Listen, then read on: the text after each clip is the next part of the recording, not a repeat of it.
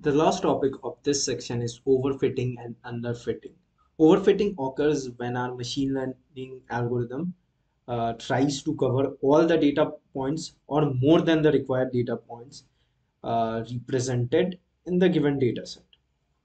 Because of this, the model starts catching noise and inaccurate values present in the dataset. And all of these factors reduce the efficiency and also the accuracy of the model. The overfitted model has low bias and high variance. Similarly, we have for underfitting. Underfitting has a high bias and low variance. If you could just recall the trade-off diagram that we have over here,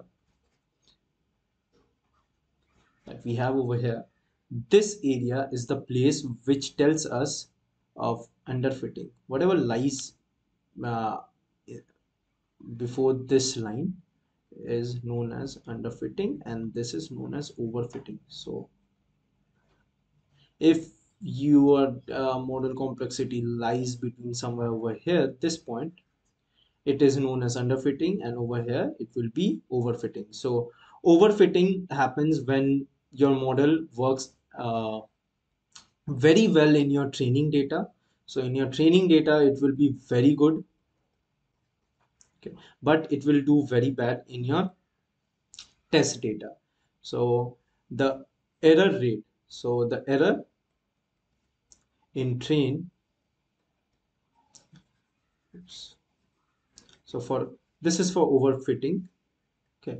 So E train or J train, however you want to symbolize it, E train will be very low and E test will be very high.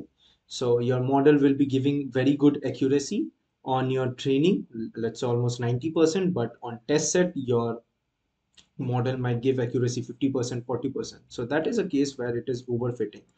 And underfitting is the case where your model works. This is for overfit. Let me write it. Overfit. Okay. And for underfit, it is your model does bad in your training also.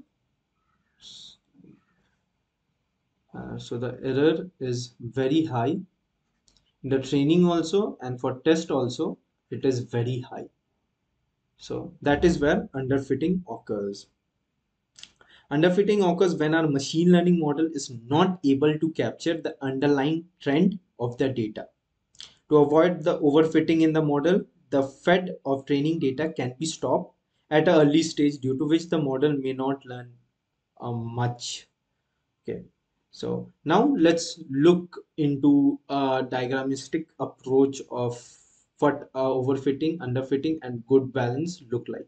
So this is high variance. So all the blue points what we have over here are the data points, and the red line. So the red line what we have is our model. Okay. So this is our model. We are again taking the example of polynomial regression. Polynomial regression. This might be for the case where the degree, maybe let's say the degree equals to 10. This is highly overfitted data. So when it is overfitting, it is having high variance. Now this one, this is a common straight line. So it might be degree equals to 1. So it is not able to predict a very good model out of it. Now over here, say from 10, let's change this to 5. And over here, what we have is a low bias and low variance, exactly what we need for our model. So this straight line is our model, and it is able to just predict everything very nicely. So this is for degree equals to 3. This is overfitting, this is underfitting, and this is a good balance.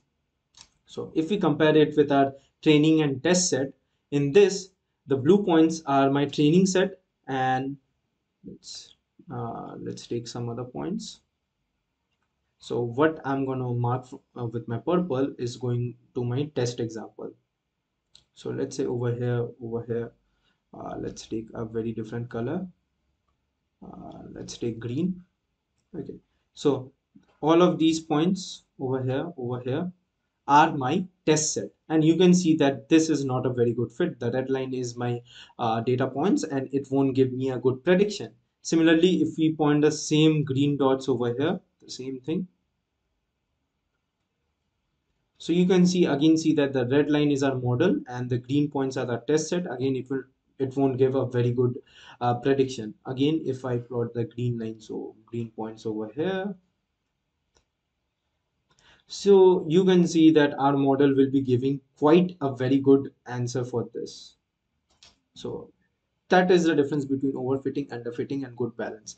Now, before ending this video, let's look into how you can avoid overfitting in model. You can use cross validation. Now, what do we mean by cross validation? So let's take our data set. So let's say this is our data set. Before, what we used to do was we used to take 80% of our data for train and 20% of our data for test. Now, what you can do is you can break it furthermore. Okay. That is, uh, we will take 60% of our data for training and 20% of our data for validation and 20% of our data on the test set. Okay, so what we can do is test set is something that our model has never seen. Validation set is the one which will help us improve our model. So let's say we are training again on polynomial regression. So what we can do is we can train our polynomial regression model with degree 1. Let's change the color. So with degree 1, we can train our model, and in this validation set we can check how good our model is. Again, we can check this for degree 2, d equals to 2, d equals to 3, d equals to 4, d equals to 5. We can check that our 60% of our training data with different values. Okay, over here we are changing the parameters and we are evaluating it on the validation. Okay, so for degree 1 we check it in the validation and we found that the error rate is 0.9. Okay, same for degree 2 we have 0.8. For degree 3 we might have the error rate as 1.2, and for degree 4 we might have 2.6. Again, the degree rate for something might be 0.1, d equals to 5 might be 0.1. These are random values which I have taken, and rather than using the test set we use the validation set to get at which our model, as which degree our model is doing the best. So we can see now this is really random and it cannot really have something like this kind of error rate when using polynomial regression. It will only increase or decrease in a further manner and then again increase in the validation set. Okay, so let's say at d equals to 5 we are getting the best. So what we are going to do is we are going to train our model at d equals to 5, and after training our model we will pass our test set, that is 20% of our data of our test set which our model has never seen, and then predict how good our model is going at the final thing. Now before that, what we need to do for these kind of thing is we need to, if we are having 100% of our data set, we will randomize it. This is one of the steps that we should be doing first. Randomize the complete data set, then break it into train, valid, and test set.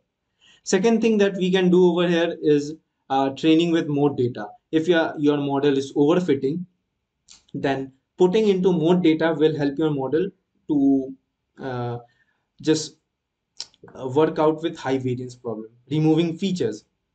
Let's say you have a model which 1000 columns, 1000 columns, and you might know that out of 1000 only 100 of them are useful, so you can just cut off the 900 columns or the features, and it will give me a better model. So you can remove features. Early stopping the training is also a good example that you can do to avoid overfitting in a model. Then you can do regularization.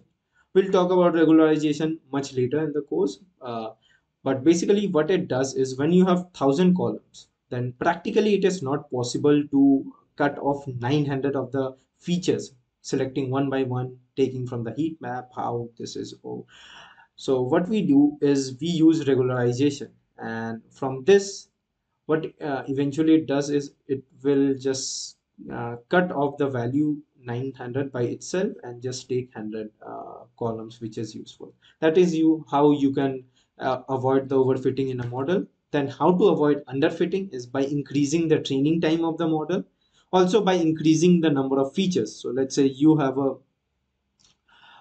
increase the model complexity.